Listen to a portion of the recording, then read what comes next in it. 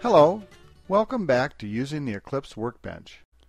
In the last lesson, we learned how to arrange editor sessions in the Edit area of the Workbench.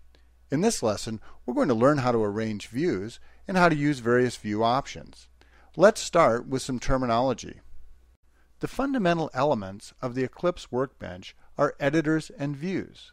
Editors, as you would expect, allow us to create, open, edit, and save files of various types, such as text, source code, XML, and others. A view in Eclipse typically provides a structured presentation of a file, project, or some other resource.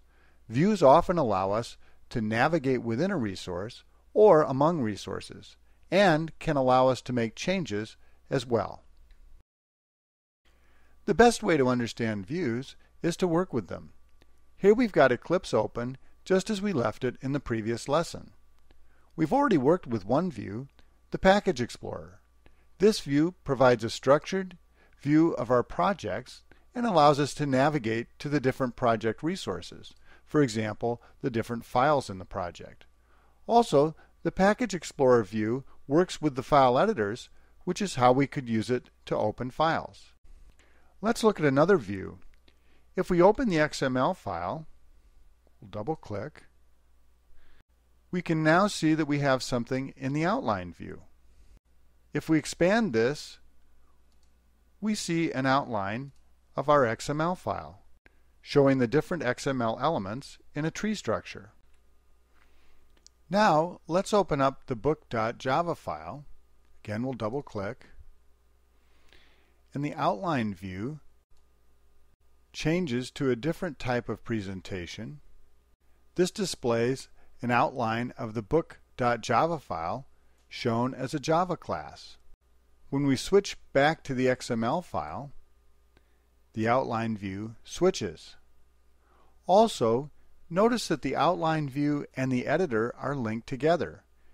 If we click on a portion of the file, say here at author, that element is highlighted over here in the outline view. It also works the other way around. For example, if we double-click an element in the outline view, that element is highlighted in the XML file. If we do a bigger element, it highlights the whole thing. Also, changes made in one place are immediately reflected in the other. For example, if we go to the outline view and remove this people element, we can see it's removed here as well as over in the editor. Now we'll go back to the editor and use Control-Z to undo this change, and then we'll save our file. Keep our file in the original condition. Views are organized in panels called tab notebooks, like we saw with editors, but with one important difference. Editors, as we saw in the last session, always occupy the center edit area of the workbench. Views normally occupy the region around the outside of the workbench. Now let's see how this works. We'll start by looking at the different view regions. If we drag the outline view onto the task list, we create a single tab notebook that now holds both views.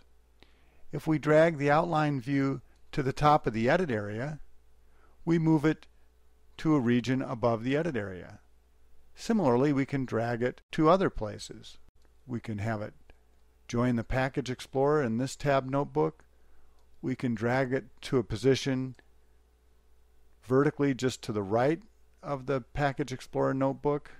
We can drag it to a new panel down below the Package Explorer notebook, to this panel down here with the problems, to a new area just above that, and back to its original position. Next, let's look at two details about dragging views. To drag a single view, as we've seen, we click on the tab. If we want to move an entire tab notebook of views, we click on the area next to the tabs. For example, let's click on the bottom panel next to the tabs and we can drag the entire notebook to another location, say to this top area. Now, a second detail to note is the difference between wedging the panel between two other panels and spanning the entire width or height of the workbench. For example, if we drag the problems group back to the lower position, the gray rectangle indicates that we're going to wedge it between the two vertical panels. If we drag it all the way to the bottom border, now the gray rectangle shows it spanning the whole workbench width. So we can control whether we want it to be the whole width of the workbench or wedged between the two vertical panels. So we can control the exact placement of each view panel.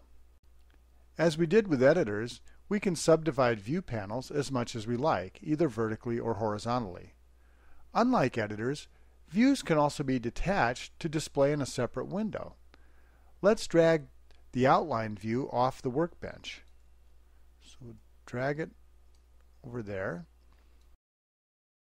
And now it's in its own window.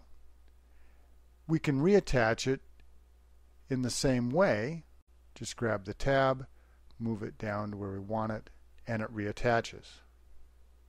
Views can also be minimized and maximized just like the editor area.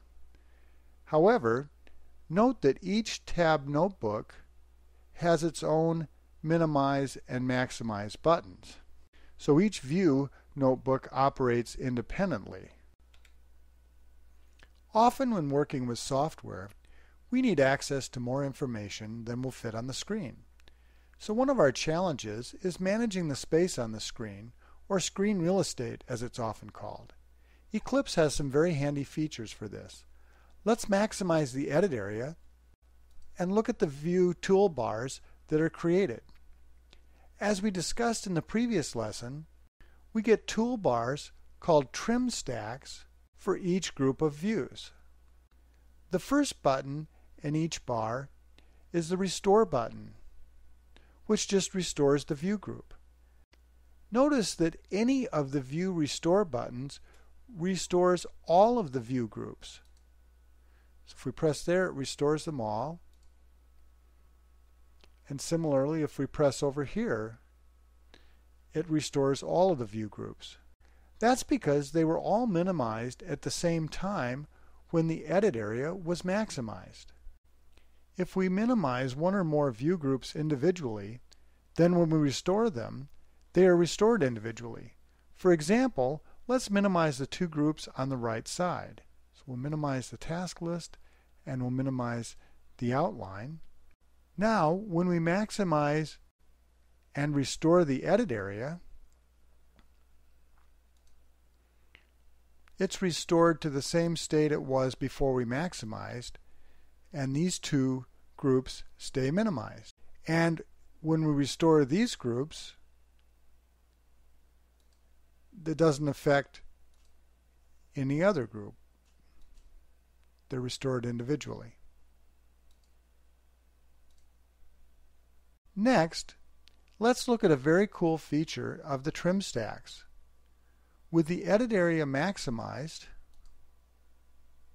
let's press the Package Explorer button on the trim stack bar.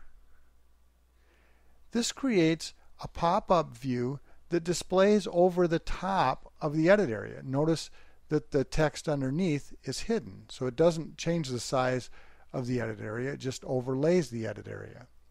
We can work with this view just like we normally would, and we can toggle it on and off with this button here. But the cool thing is that it closes automatically as soon as we click anywhere on the workbench outside the view. Also, we can make the view any width we want, and it doesn't affect the width of the other views in the group. So for example, we could make the Package Explorer wide. We could make the hierarchy view narrow, and now It remembers those widths, and it doesn't affect the width of the tab notebook when it's restored. So different views can have different widths, and we can use the whole workbench for editing while still having the views available with one click. This functionality is the same as the fast views that were used in earlier Eclipse versions. Fast views are still available, but you probably don't need them since we have this capability automatically for every view group. Now by default, the trim stacks are located near the location of the view group. We can move them to a different part of the trim by dragging the dotted line. So for example, if we drag this down to here, we can move it down there or anywhere else on the trim. Some editors have pop-up views available by right-clicking or by shortcut keys. If we open the book.java file and press Ctrl-O, for example, we get a pop-up outline window, similar to the outline view. Let's look quickly at two other features of views. If we look at the Package Explorer again, we see we have a toolbar. One of the buttons is called Collapse All. This just collapses all the trees to the original position. Now we showed earlier how the outline view was linked to the editor. In many views, this is a feature that can be toggled on and off. In the Package Explorer, we have this button Link with Editor, and it defaults to off. If we press the Link with Editor button, then the book file becomes highlighted automatically because that's the file we're editing. Many views have a drop-down menu accessed by this little triangle. Often they let you set up filters that allow us to see only selected resources. This can be very handy when you're working on a large project with many resources. Next, let's look at the search view. First, let's restore the bottom group of views by pressing its Restore button.